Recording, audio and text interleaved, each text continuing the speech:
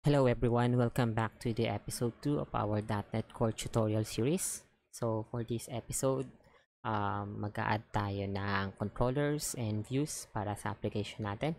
So kung na-close nyo na yung solution natin, you can just go ahead and open the solution file. So navigate back to your solution folder and open the file. So let's give it a couple of seconds for it to load the project. So first is we have to modify, or we have to create a new folder for our project or our solution. So right click natin sa project natin, click on add and click on folder, and let's call it as views. And sa views, right click nyo, add and click on razor component, and let's try to add a view start. So razor view start, huwag nyo na baguhin yung name, click on add. Next, right click again sa views, add another folder, let's call it shared, and on shared add, right click ulit, add razor component, and let's add a layout. So razor layout, so don't change the name, click on add. So let's discuss kung ano ba itong mga in-add natin. So first is yung view start. So sa view start, ang purpose nito is usually ito yung unang code na magra-run bago mag-execute yung mga views mo or yung mga razor pages mo. So based dito sa code na to, siniset niya yung layout ng view mo or ng views mo to layout. So to underscore layout. So you-notice na nag-create tayo ng bagong folder called shared and created a new layout page, razor layout. So ito yung ginagamit niyang layout, yung layout na create natin. So purpose nito is para di na tayo para hindi na natin paulit-ulit ita-type tong code na to, since mostly pare-pares lang naman yung layout na gagamitin. Next, let's try to create on views, create another folder, call it home, and let's create another one.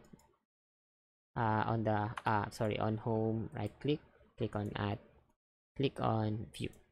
So razor view, double click nyo yun, and let's call it index. So click on razor view empty, then index html, add, and automatically buray nyo na lang itong laman.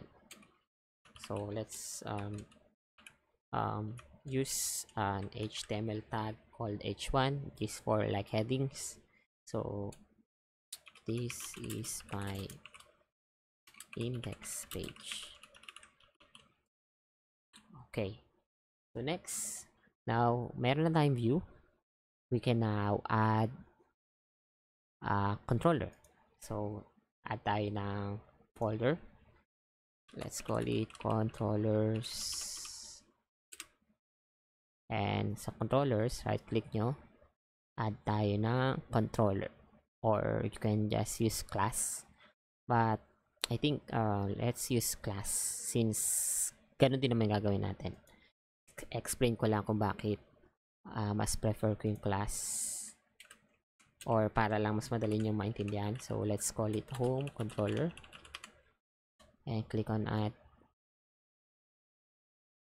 Next, let's try to inherit the controller class, and this time magbibigay ito ng error. Sa baba, napapansin nyo the type namespace controller could not be found. So in order to fix that, you can click itong bulb, o itong bumbolyang dilaw, click nyo yung arrow beside that, click on using Microsoft ASP.NET Core MVC. Or if you want, may shortcut naman. Click nyo yung error, kung saan kayo may error. Hold down control and press that or that key. And same lang yung ipapakita niya. So, click on using Microsoft ASP.NET Core MVC. So, what happened is, hindi kasi ma-recognize yung controller na class. So, kailangan natin i-import yung namespace na to. Next is, let's create an index action here. And let's return a view. So, basically, what happened here is, remember, when we run our application, meron tayong like localhost, then meron tayong port number. I think I forgot the port number. I think that's, we go back here, let's use this one, or 44357. Let's, for the meantime, yan. And for this, pwedeng ito yung link ng index, or pwede ring home index, /index. So, ito yung routing netong home index or home controller with the index action. And let's try to create another one. Let's call it post. Since this is we will try to create a blog system where you pwede tayong mag-post, pwede tayong maglagay ng kung ano-anong information na gusto nating ilagay. So, let's create a page called post. So, ang route niya, or para mapunta ka dyan sa post, is like this. So, first, yung unang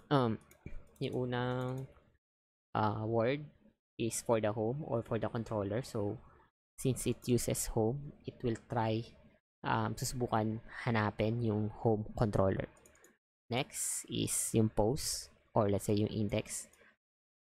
Check naman ngayon yung application natin kung may existing bang action na nagko-correspond dun sa binigay nating route. So, let's say ito yung pinis mong URL.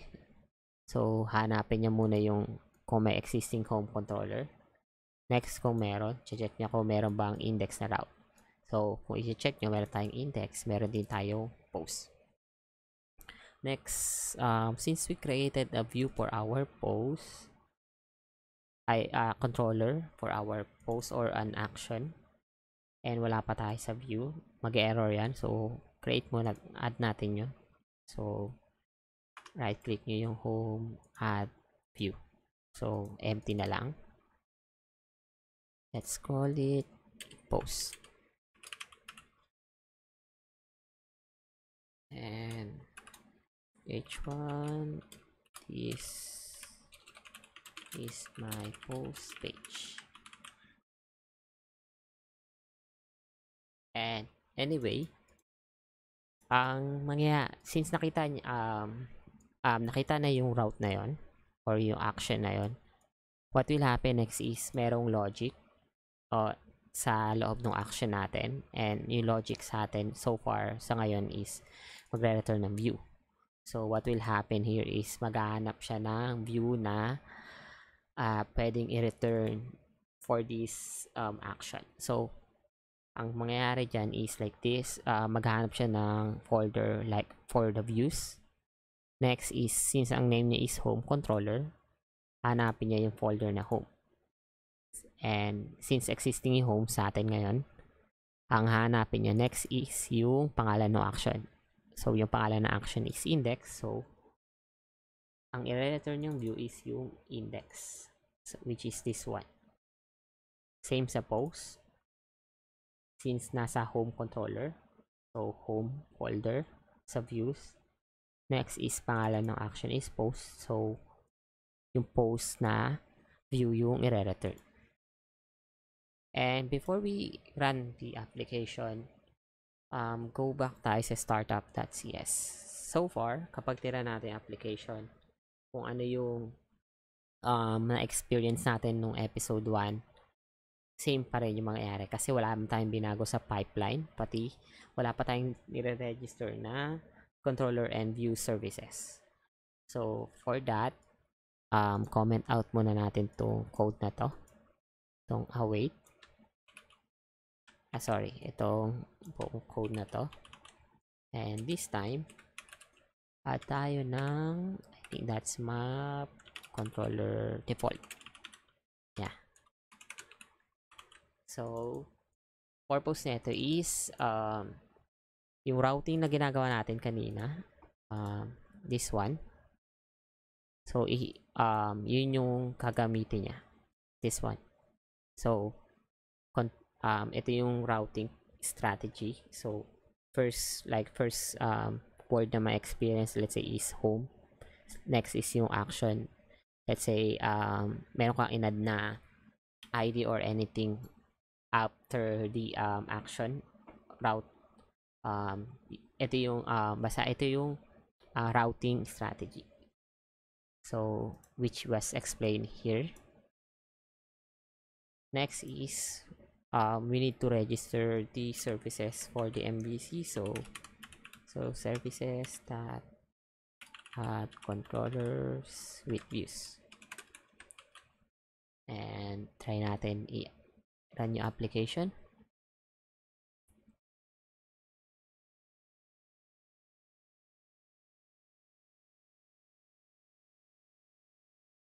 I'll give it a couple of seconds.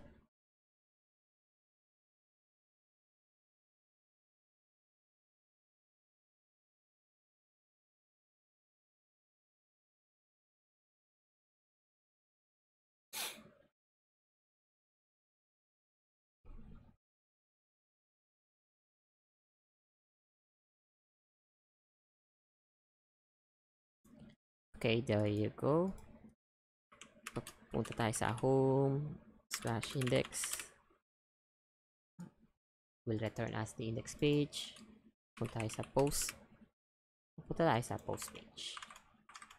So, try natin mag-add na basic navigation.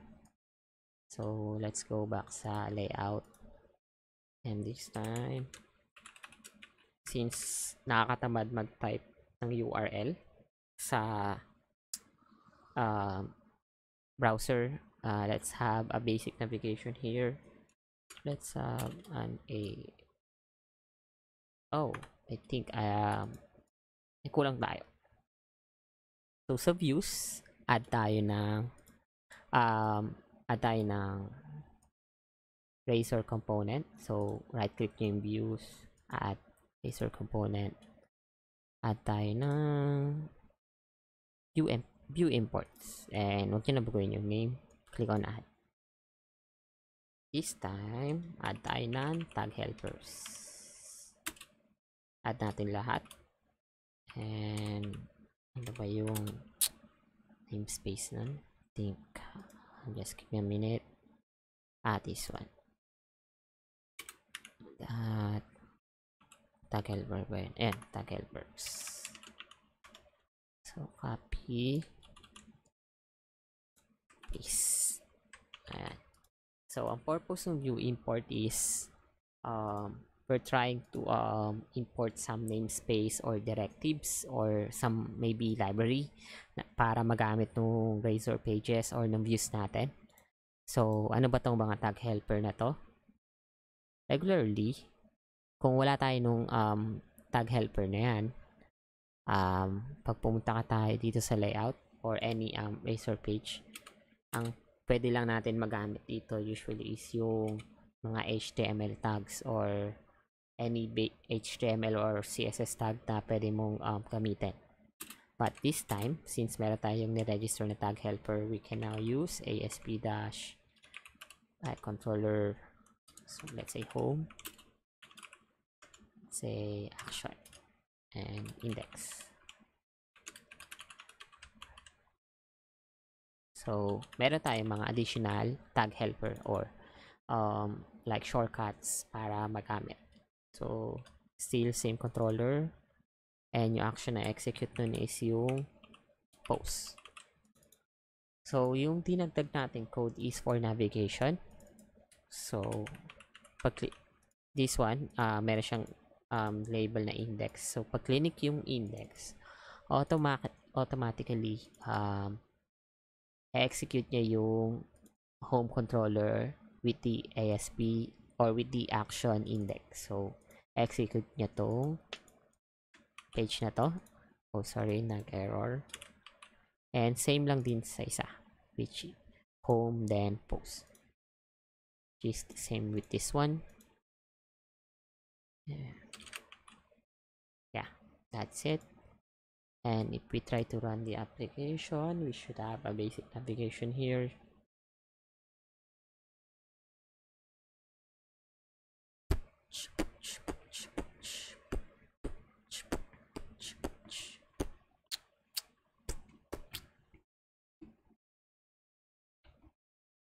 So, click on post. Automatically, pupunta tayo sa post. Index, same. Pupunta tayo sa index page. So, I think that's it for adding views and controllers for our application. On the next episode, we will try to add a model on our app. And if you have any questions, just leave a comment below. If you like the lesson or the tutorial, hit subscribe and share the video. Thanks everyone. See you on the next episode.